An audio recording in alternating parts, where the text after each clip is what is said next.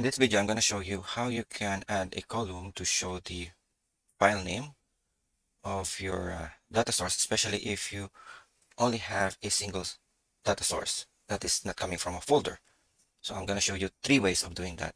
So just to confirm, this file name here and this data is coming from an Excel workbook. It's not coming from a folder, unlike the other one that I have in here, which is a progress table. This is coming from a folder wherein you can already see the file name automatically load up when you import or connect your query editor to a folder. So these are the files in that combined progress table. Okay, let's begin. All right, first method. So I have a Power BI here without anything in there, no data at all. So we're gonna import the Excel workbook that we're gonna be using as a sample. So that will be coming from this directory. This is the file. It's connecting to that file. So there are 2 things here. So basically they're the same. One is with respect to the table name. The other one is with respect to the sheet name or sheet number. So I'm going to pick the table one and transform it. Okay, so simple table here with 3 columns and a couple of items, 5 items in there. No file name at all. So this is a file source from an Excel, not a folder. So here you don't see any file name. So the method one is basically a straightforward approach wherein we're gonna add the file name from the source, the Excel file itself. So I'm gonna try to open the Excel. So this is the Excel's data source. So what we're gonna be doing is just add a column for the file name, and let's name that one as method 1. So we're going to be using a nested formula, and it's going to center on this formula cell file name. Okay, just going to show you what it looks like when we pull this formula out. So that's basically what comes out when you use that cell add file name formula. So this is our the file name that we're after, the fruit list.xlsx. So we're gonna be doing a nested formula to extract that. So we will try to, I'm just gonna copy this cell file name, and we will try to get the mid, it's the formula mid, and text is gonna be coming from that cell file name. It starts from we'll try to find the square bracket, first square bracket. So find the square bracket, within text. It's going to be the same thing here, cell file name, and starts from the very first character. Okay, and number of characters. So we're going to be finding the other the closure square bracket. So we're going to be doing the same thing, finding the square bracket, okay, within the text cell file name. We're going to be beginning from the first one, and we will subtract that with the other opening bracket. Try to find that the opening bracket within, again, the cell file name, and let's begin from the first character. Okay, I think we're ready. Did I miss any bracket? Enter. There.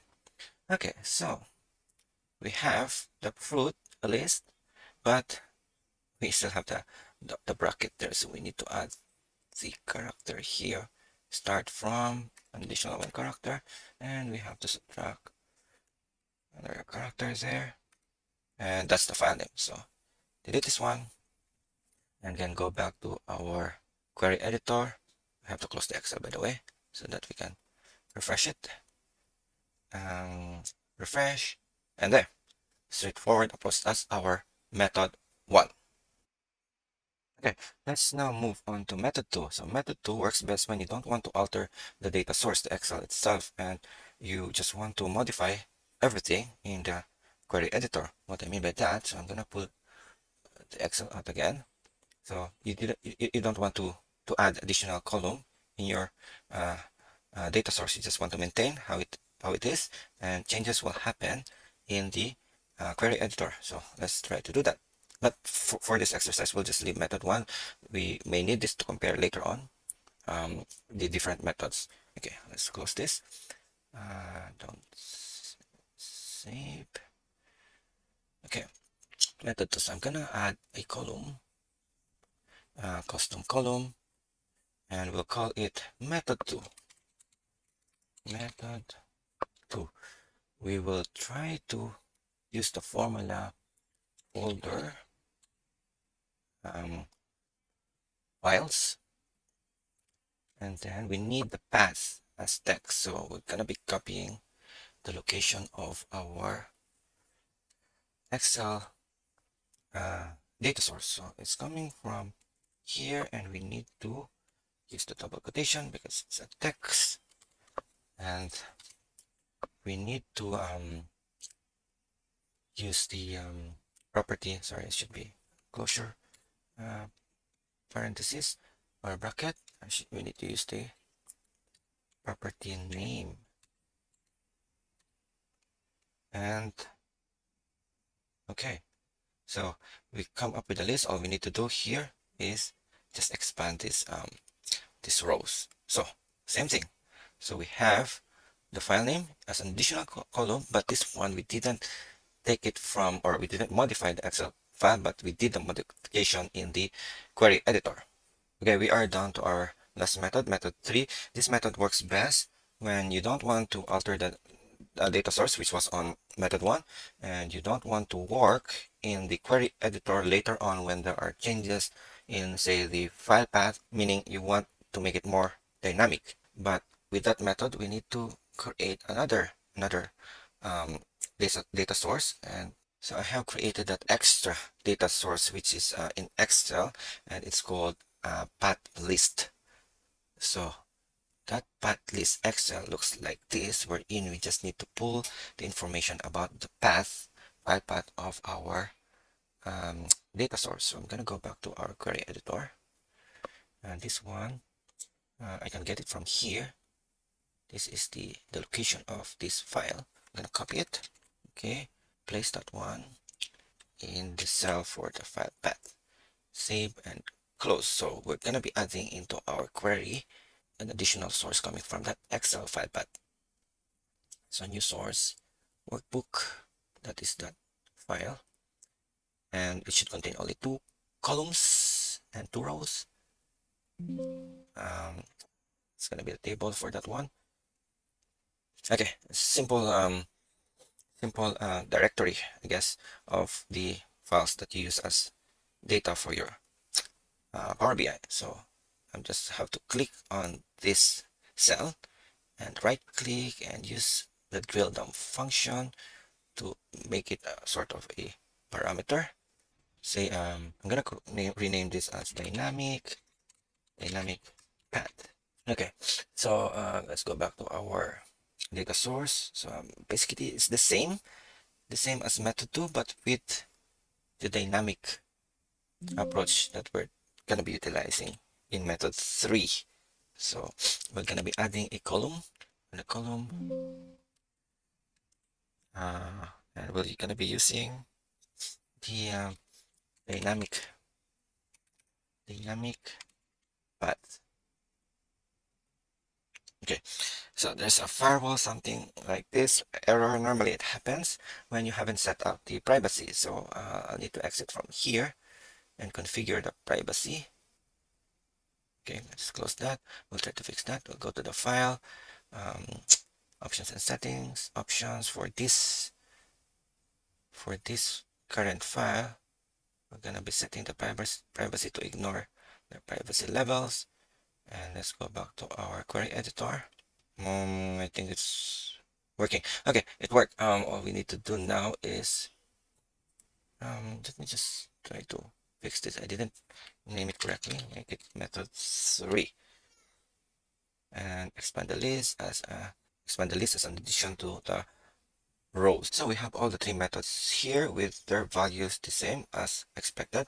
Now let's put them to the test and create a scenario wherein there's a change in the file path. I'm gonna close this, apply and close. I'm gonna create a simple table with the fruit, method 1 result, method 2 result, and method 3 result. Okay, everything is okay.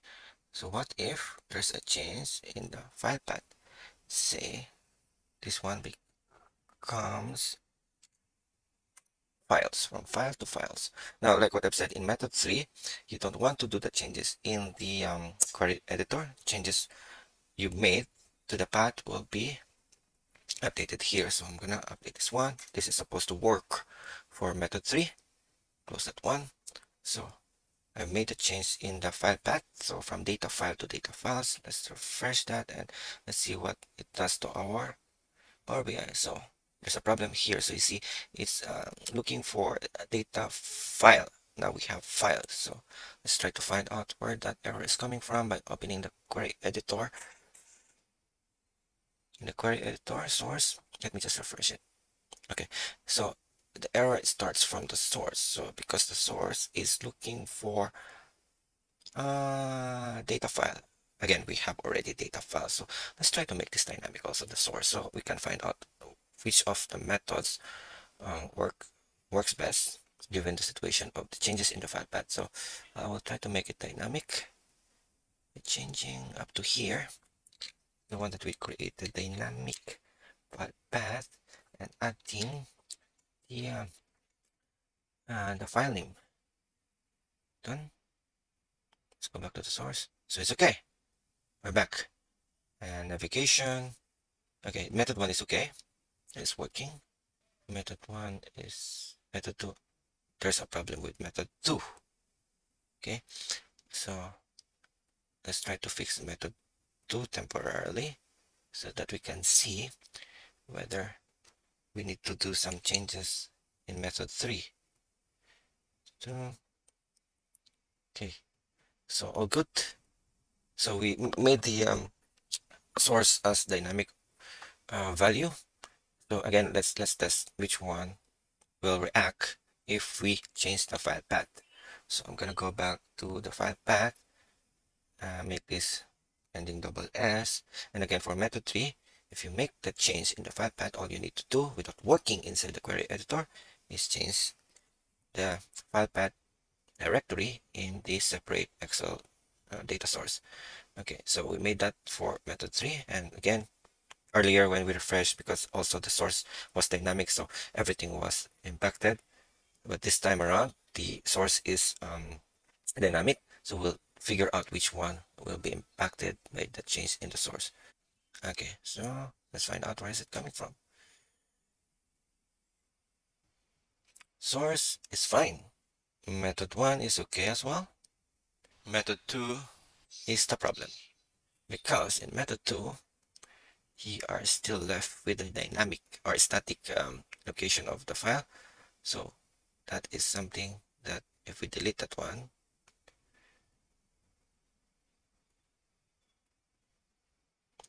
and method 3 is still okay. Just remove the method 2. Method 1 and 3, they are working just fine. Okay, let's put another test. We're left with the 2 methods. Let's change again the file to SSS. And again, for method 3, you don't want to work inside the query editor. Make the changes in a separate Excel file. Refresh. Both of them are perfectly okay, but the difference between these 2 methods is for method 1, you have to do the modification in the Excel data source, wherein we added a column. Method 3, the data source is left unchanged, except that to get to the path of the file, we had to create a separate data source from an Excel. By doing that, we don't need to modify the data source, and we don't need to go inside the query editor should there be changes in the file location. And at the same time, by the way, we made the data source dynamic also. So if there's a change in the path, it also reacts to that new location of the data source. So yeah, that ends my video, and I hope you took something from here and learned something new today. Bye.